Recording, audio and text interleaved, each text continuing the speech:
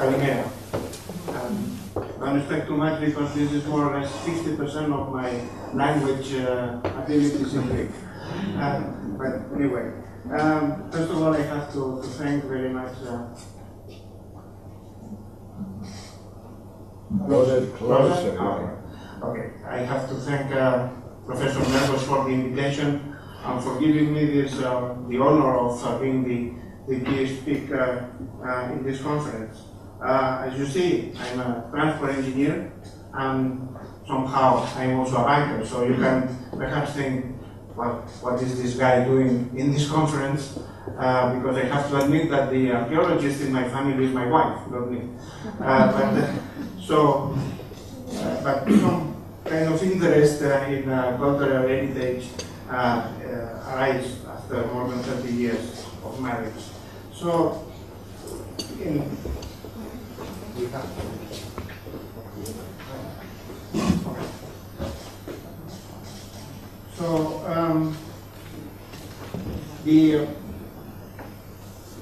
I'm working for the European Investment Bank since, as I said, 1999, and the banks are very, let's say, Cartesian people. Bankers are very Cartesian. We must know what are we doing, why are we doing, and so on. So I will start with some basic principles that probably you already know, no, sure you know. That, for instance, the preamble of the European Treaty, now the Lisbon Treaty, says that the signatures of the treaty take inspiration from the cultural, religious, and humanist heritage in Europe. So this means that cultural heritage is recognized as an important element of the European culture, and we have to take care about this. So this is explained in the second paragraph of this. So the bank, as a European institution, we have to implement the principles and the objectives that are defined by the European institutions like the Parliament, the Commission, and the Council. We always say that we are a policy-driven bank. We don't develop policies. We implement policies, and in this case, the policies established by the European Union. So, again, trying to know what are we speaking about, we have to take some definitions. Of course, in the field of cultural heritage, the UNESCO is the framework that we have to refer to. Of course, you know that these definitions, and what is, I would say, important for us right now is this emerging concept of cultural goods, because the concept adds a new dimension to, let's say, an isolated site. The dimension is integration, which is a principle that we have to apply in all our countries. I will refer to that a little bit later. But when we go to a city, for instance, and we discuss with the authorities about investing in the city, we always ask them, well, what is your vision? How do you see your city in 20, 50 years? Because if you don't have a city, it doesn't make sense to spend in building a new bridge or a new building. It's necessary to have a vision. And the cultural roots, in my view, introduce this vision of a global approach to a certain project. You also know that recently Europa Nostra with other research institutes have prepared a very thick and interesting document explaining why cultural heritage is important and makes sense to take into consideration. So there are a lot of elements that some of them have already been mentioned, and the others you already know, that like the improvement of the attractiveness of cities and regions, the generation of jobs, the generation of education, and so on. So this is something that the bankers must knew in order to take decisions, because international financial institutions like my bank or the World Bank, the Asian Development Bank, and so on, we need to have this basic background. And this document has been very useful in the recent times to develop our internal, I wouldn't say policy, but approach to the cultural heritage. But again, banks deal with money, so we need to monetize somehow the investments that we are going to do. So for this, it's necessary to evaluate the sites, the roots of cultural heritage. And here we are facing something which is, let's say, very, very important. The fact that not all cultural heritage sites or assets generate revenues. And some of them have a very hidden value, like the non-use value of the intrinsic value of just existing, which is something that is not possible to be monetized, but is something that is a characteristic, a basic characteristic of cultural heritage sites. So we have to take into account this element, which is something I have to admit right new for bankers, because when we say, well, we are going to finance a new tramway, we know what is a tramway, what are the benefits of the tramway, and so on. But the benefits of preventing the destruction of an ancient temple is very difficult, at least for us. So we need some tools to evaluate, at least from the economic standpoint, the reason why we have to finance a certain project. And the most common tool is the cost-benefit analysis. We are very comfortable using cost-benefit tools for evaluation, as I said, a tramway or a motorway or a port or a new power station. The costs are very clear, and the benefits are also quite clear. Even sometimes there are externalities which are difficult to evaluate, like environmental aspects, emissions, and so on. But there are tools that are very useful and very, let's say, standardized. And in fact, the bank has prepared what we call the guidelines for the economic evaluation of projects, and we cover almost 40 different sectors, from water treatment, power stations, airports, and so on. But we don't have yet a chapter dedicated to cultural heritage. For these reasons, because we are not, let's say, for the time being, very, very expert and very comfortable dealing with this kind of projects. And this is a very short summary of a book prepared by the World Bank 3 or 4 years ago, which is called The Value of Cultural Heritage, and they identify the cost-benefit analysis as the preferred tool for them to evaluate this kind of projects. Although there are some, let's say, small components that can be applied depending on the characteristics of the site, and also the purpose of the analysis that are somehow summarized in this table, in this form. But again, there are some, let's say, qualitative criteria that are not taken by this analysis. And this is not only the case of cultural heritage. In the urban context, we face, in many cases, situations like this, and the environmental sector is also the case. How do you value a national park, the protection of a bird, a species? Is something that it needs other qualitative elements that cannot be integrated easily in the cost-benefit analysis, and this is why the other tool, the multi-criteria analysis, is also important.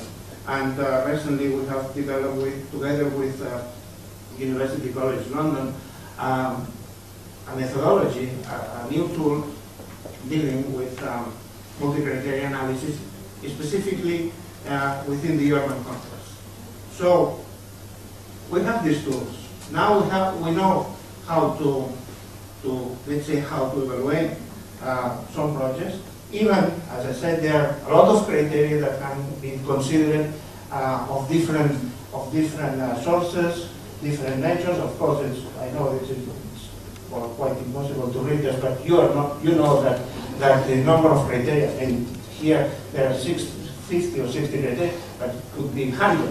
And depending on the nature, the size, the characteristics, 1 or 2 or 10 of these criteria should be considered in the analysis. So this is important to take a decision to implement a certain project. But it's also important for us to evaluate what is the result of our improvement, to what extent the project has been successful. This is what we call the ex post evaluation. When the project is built and is in operation, we must know to what extent this has been successful. And in the case of cultural heritage, there are also some tools. This is one example developed by this EINHeriT NGO that helps at least to qualify from the qualitative standpoint the interest of some sites, museums in particular, and so on. So this is the, let's say, the general background that we consider in the activities of the bank dealing with cultural heritage projects. So let me explain you a little bit what is the bank.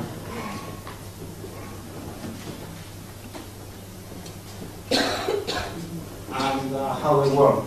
As I said, the bank is a European institution. The members, the owners of the bank are the 28 members of the European Union. And the business is very simple. This is the typical banking business. So this means that there is somebody that needs money to put in place or to implement a project. This money exists in the international capital markets. We issue bonds to obtain this money. This means that we are not using any euro from the European taxpayers. In this sense, we are an independent financial institution. With this money, we appraise the project. We analyze all the characteristics of the project, and then we prepare a proposal to be approved by our board of directors that is consisting of representatives of the 28 member countries, plus the European Union. Even the European Union has a voice but not a vote in the report. And then we, as I said, we have to evaluate to what extent the project has been successful, and in the website of the bank you can find different reports prepared by our ex post evaluation department dealing with different sectors and types of projects. So speaking about money, you can finance a project from different sources. You can obtain money from different sources. The first one, if you are a company or you are a government which is very rich and has money to invest, that's fine. So this is internal funds. Another possibility is to obtain grants, free money. So this is what the European Commission provides through the different funds related to the cohesion policy of the European Commission. Another possibility is to obtain a loan from a bank. This is our standard activity. So we give you a loan, and then you repay this loan with a certain interest rate over a very long period of time and so on. So this is the standard banking business. And depending on the nature of the project and the level of risk, we will establish different conditions for our loan. And finally, you have also the possibility of using financial instruments, combining not only money from a bank, but also from the private sector, private investors. So PPPs, holding funds, etc., are instruments that are available in the market, I would say. So, coming back to the bank, we always say that we can offer three products. One is lending, which is a typical loan, as I mentioned before. We can combine our loans with the grants agreed by the European Commission. So it's very typical. For instance, here in Greece, in the last programming period, 2007-2013, we gave a loan to the Greek government of 2 billion euro to complement the grants received from the structural funds by the European Commission. And we have also participated in the implementation of this project. So this is part of what we call advising. So we can help, in some cases, promoters to implement the projects and to be successful. And this is what we call advisory services. We can also help in the preparation of the project and the implementation. In particular, this activity in preparation of projects is very, very important in countries outside Europe, where they don't have enough capacity sometimes to develop and to prepare a nice project. The loan, the individual loan is, as I said, the most standard product. A loan to build an extension of the metro line from somewhere to another one. So, but we have other possibilities, and these are very important. This is what we call framework loan. A framework loan is not an individual loan in terms of a single objective. It's a combination of different components, and this is typical for municipalities and regions. So we don't finance just the budget, the investment budget of a municipality. We invest in the components that help the municipality or the region in developing what I said before, the view, the long-term view of this municipality.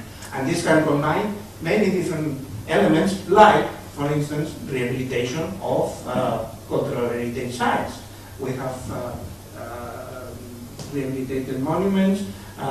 We have introduced energy efficiency criteria in public buildings, in judiciary facilities, and so on. So this is something that it's possible. So, but now the challenge is how to consider that one of these cultural heritage assets forms part of this global vision of the city or the region. Again, the structural program is, as I said before, just the blending of our loans with the grants given by the Commission. And another possibility that we have is to help SMEs. SMEs, we don't do it directly. I mean, the bank has not the possibility of appraising and considering the small projects. For us, a small project is a project with a cost of lower cost of 25 million. But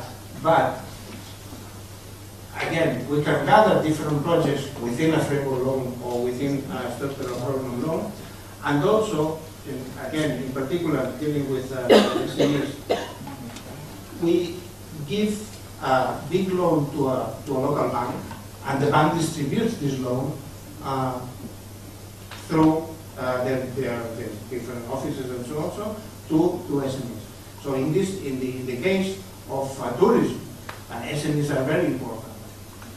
And when we agree with a certain bank in a country, they have to develop a line for supporting SMEs, for instance, dealing with tourism. So this is also a possibility.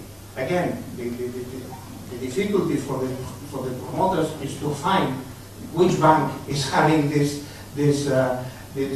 line, or what are the criteria for obtaining the loan.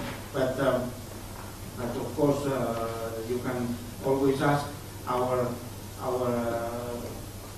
information department, and they would guide you in this sense. So, dealing with cohesion policy, again, it is not sometimes very clear the possibility of financing cultural heritage projects within structural funds, but it's possible. And in fact, I prepared last year a document which is reproduced in this book that identifies these possibilities, what we call the eligibility of projects within the different funds, structural funds, cohesion funds, social funds, the agricultural funds. When you have a monastery in the middle of a country, then this is a rural area, and then it's possible to finance the rehabilitation of a monument like this through the agricultural funds, or in the case of I don't know, temple in very close to the coast, it's possible to use the maritime fund to finance this kind of projects. So this document is just trying to explain how this is possible. Again, the difficulty, the challenge for the promoter is to find the right way, and then, as you know, all these structural funds are managed by the national and regional authorities, and then you have to discuss with them, to approach them in order to find the way of mobilizing the funds. The bank has created some years ago an institute. The institute is, let's say, the responsible for implementing the social responsibility of the bank. And the institute supports and provides funds for research through different lines. Young researchers, postgraduate researchers can have some support for 1 year to develop a doctoral thesis or something like that. And also we finance research institutes dealing with certain aspects that are interesting to the bank. For instance, I can tell you that I'm supervising from the bank research dealing with smart cities in the southern Mediterranean, developed by the University of Madrid, together with other universities in Europe. So, and another activity that the Institute is carrying out is an agreement that was signed, if I'm not wrong, 4 years ago with Europa Nostra. Through this agreement, the people from the Institute appraise projects that have been identified by Europa Nostra. Europa Nostra identifies every year, not in 2015, but in 2013, 14, and now in 2016, what they call the 7 most endangered sites in Europe. So what the Institute does is to use the experience of people in the bank to appraise projects, and then we prepare a report similar to the report that we prepare in the bank for financing a project, and then we deliver this, and we try to also to identify the sources of funds to finance this project. So this is this reference to the document I mentioned before, that is and these are the 7 sites that have been identified this year. You will see 8, because the 8-1 is the A1 is the, let's say, a recurrent horizontal project, which is the preservation of the Venice Lagoon, which is, as you can imagine, subject of a big debate between preservation of the lagoon from the ecological standpoint and the tourism. So, and the other sides are the one that I mentioned here. You see here the preservation of Campos here in Greece, the city of Campos, which has a lot of value. And I personally will be involved either in this project, which is the rehabilitation of a fortress in Athens, or this one, which is a monastery in Spain that was built in the 16th century and is very degraded. So we will carry out an appraisal of this project, and for this it's interesting to understand the process that we follow in the bank for the appraising of projects. So you see that we have to look at many different aspects, and one is economic, but it's not the only one. We have to look at the environmental impact of the project, the social impact, the financial impact, to what extent the project is sustainable from the financial standpoint. If we give a loan to a certain promoter, we have to be sure that this promoter will retain our loan in 20, 30 years. So there are a lot of elements that have to be appraised, and then, as I said before, we obtain the final approval from our board of directors, and then we have to follow up the implementation of the project, because we have to be sure that our money is properly spent, and then we have to evaluate the project after some time. So we always say that we analyze the project from three different standpoints, what we call the three pillars. One is the eligibility. I mentioned before that the eligibility of cultural heritage projects exists in Europe and in the bank. We have to look at the technical, economic soundness of the project. We don't like to finance white elephants, and this is the responsibility of the role of the engineers working in the bank. And finally, we have to look at the financial viability of the project. Always taking into consideration that the procurement rules in Europe have to be respected, and the environmental protection, which is a key element in the bank for all the projects, following obviously the policy of the European Union. So the conclusion that appraising a cultural heritage project is a little bit not, let's say, extremely clear, because as I said, there are different tools. There are different kinds of projects, there are a lot of different circumstances, and it is impossible to say, well, for appraising cultural heritage project, you have to use this tool. No.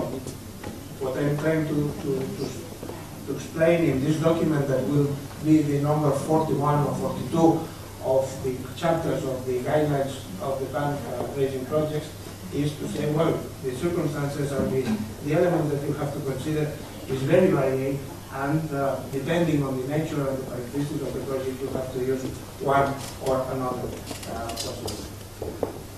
Last words, well, it's important in any project to be very transparent. It is important to disclose what are you doing to the public. We are very, let's say, heavily scrutinized by different NGOs, and we have to be to justify why we are supporting certain projects. And then in this complement this, it's absolutely important to have a clear dialogue with the different stakeholders, because otherwise the projects are never successful. So the last, I can tell you that now the two big priorities, apart from coherence, European coherence, protection of the environment, the fight against the effects of climate change, which are, let's say, the horizontal priorities of the bank. We have now two priorities. One is the growth and employment. Probably you have heard about the Juncker plan, the so-called Juncker plan, which is, I could speak about hours about the Juncker plan, but the basic objective of the Juncker plan is to improve growth and employment in Europe. And also we have now another challenge, which is dealing with refugees, because, as you know, Europe is receiving a lot of refugees from different parts of the world, and we are trying also to develop a strategy to help refugees through developing social housing, developing education facilities, health facilities and so on, which is a big challenge also for different countries in Europe. So now it comes the second 50% of my Greek language,